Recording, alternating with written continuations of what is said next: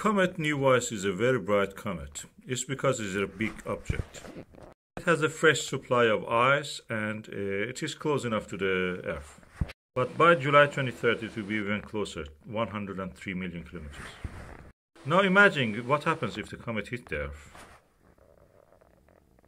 It's a relatively fresh, new comet with a lot of ice and evaporates. It will be getting close to Earth, and at one point it will come close enough that everybody can see it. You will not miss this. Wait for it. If we had a lander on the comet, that's what we will see from the point of view of the comet. As it gets closer to Earth, you will see that it's gradually getting hot.